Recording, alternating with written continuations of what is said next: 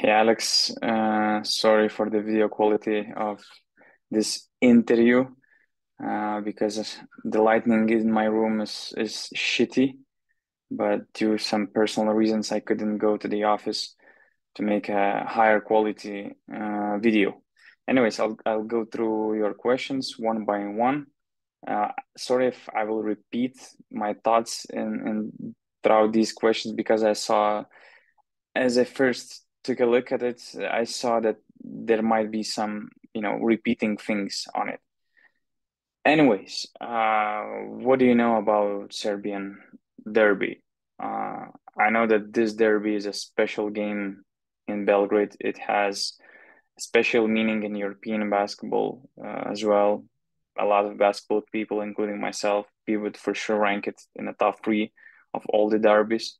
To be honest, since I had the personal experience to experience it by myself, I think it's the most hostile derby in entire European basketball, especially right now when you have two so competitive and I would say close teams.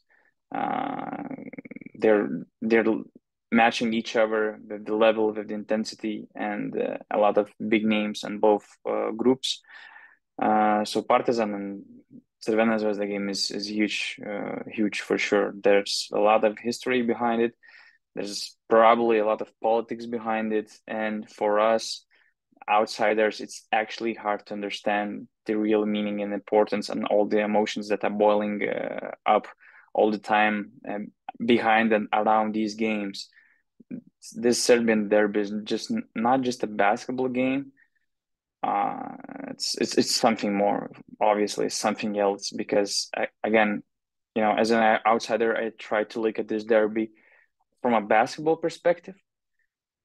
But when I try to dig in, when I try to understand this passion and hate between two groups, I understand that it's not just basketball. It's related to a lot of different things which are really hard to understand for us outsiders.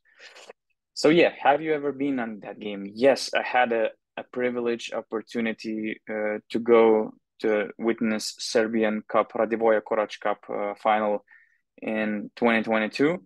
Uh, it was Crvena Zvezda Partizan fighting each other with both fans in the stands, which is unique thing because only in cup game you have both fan groups inside the same gym. And I mean, the best word to describe my impression was the intensity.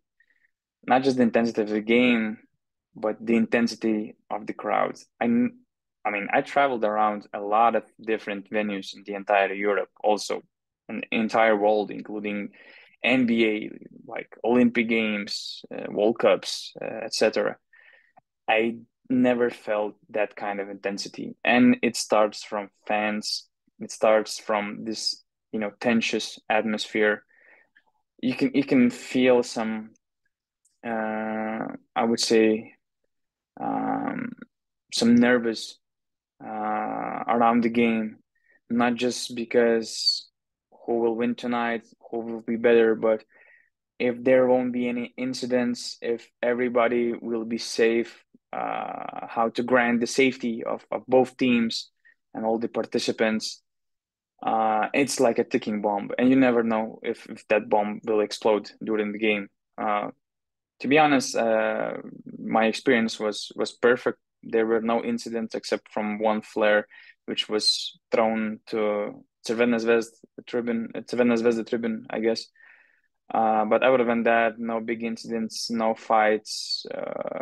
I think that teams didn't even leave benches for the locker room, so it was pretty friendly derby, I would say. But yeah, I mean, I will for sure remember that game for the rest of my life, and I will tell the stories about that game for my kids, from my grandchildren, because it was a unique experience meeting all those fans before games, hearing all those stories about gas stations after games, about what you can expect during the game. I mean, it was one of the kind experiences. Can you compare Serbian basketball derby and something with something we have in our sports or rivals in those sports? I doubt it. I really doubt it. I mean, everybody's talking about Panathinaikos Olympiacos derby. I haven't been there. I haven't been in their game. I've been to both arenas, but I haven't watched live those games. I still believe it's a little bit different. I still believe it's a little bit different. Of course, I wasn't there in a roughest period of this experience when the fans were fighting each other, when it was really bad. So, okay, I will start from the beginning. Can you compare Serbian basketball derby with something we have in other sports or rivals in those sports? I cannot. I cannot. Of course, I have to be honest. I haven't witnessed Olympiacos Panathinaikos games live.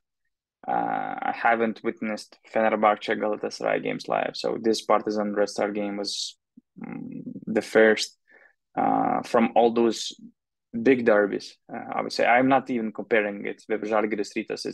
It's a whole different conversation. You know, Red Star Partizan is a much bigger game. So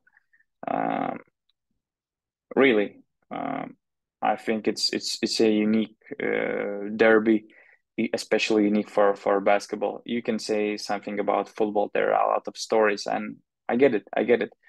But in basketball, this is the reason why we decided to travel to Serbia last year to cover the Serbian Cup final, because I was anticipating that for sure Partizan and Crvena Zvezda, they will face each other in the finals. And it was our first season as basketnews.com. And of course, we have this idea to cover all the derbies, to tell the stories for the outsiders, how it is, what kind of experience you're getting witnessing these kind of games. But I mean, it was clear, it was obvious. We were not considering Olympiacos Panathinaikos derby. We were not considering Barcelona Real Madrid. We were not considering Fenerbahce Galatasaray. Partizan Crvena Zvezda was on the top of the list. It was a no-brainer to visit and to experience it. What do you think? What is so specific about it? Yeah, so the main things which I already mentioned is the intensity in the crowd, how hostile it is. And in a lot of arenas, in a lot of games, you saw people throwing things out. But even though those teams are getting fined big amounts, all those teams are getting punished, it's getting repeated year and year and year after. So yeah, I think this is the most hostile derby experience in European basketball. Intensity, politics behind it. I have no clue about politics behind those two teams, but talking to people, you know, getting to know them better, getting to know both camps better, you see that it's way beyond basketball. What else could I add? Pride behind those games. Both teams, of course, Partizan case is a bit different right now, but both teams, they have local players who know the importance of these games. And I believe that they explain the foreigners how important this game is. And probably foreigners can feel through their eyes, through the local players' eyes, through their emotions, through their body language, how different that game is, what it means for them. Probably you cannot say the same when you're visiting Barcelona, Real Madrid. Maybe in Madrid's case is different, but Barca for the past few years, they didn't have many local players. But when I was visiting Partizan Red Star, I mean, especially Red Star with Nikola Kalinic, all the other guys, I mean, you could feel it's huge. It was huge for them. What is the image of Partisans and Zvezdas fans in your country? Do you think it's just a passion, or maybe they cross the border sometimes with it? To be honest, actually, every time there is some violence in Lithuanian basketball games, mostly Žalgiris Rytas, because in all the other games, they don't have that kind of intensity and emotions. The level of emotions and hate between teams is way different. It's nothing. But every time there is some violence, every like 3, 4, 5 years, but I'm talking about some minor violence. Everybody just starts joking that, oh, now we're like Serbians, now we're like Partizan, Red Star. So probably this is the picture of both team fans in Lithuania. We respect a lot how loud are your fans, what kind of atmosphere they create, and I would say Belgrade, both teams, both of their fans, they're on a wish list of every geek basketball fan in Lithuania. To visit, to experience, to get the feel of these derbies, to visit these gyms. So Partizan Red Star, I know one of our colleagues is actually just visiting by himself the game just to experience that atmosphere. So we respect the both fan bases, how loud, how supportive you are for your teams, how passionate you are about the game. But I can say that there's still this, feeling that usually it goes over the limits, and it should be, and it could be different. We're watching those examples in the early games between Panathinaikos and Olympiacos, for example.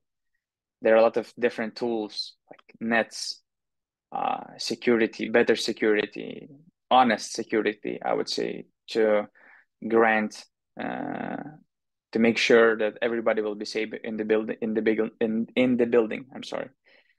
I think that both fan bases should understand that those players, those coaches, those referees, nobody deserves to be treated like some animals. I mean, put yourself in these players' shoes.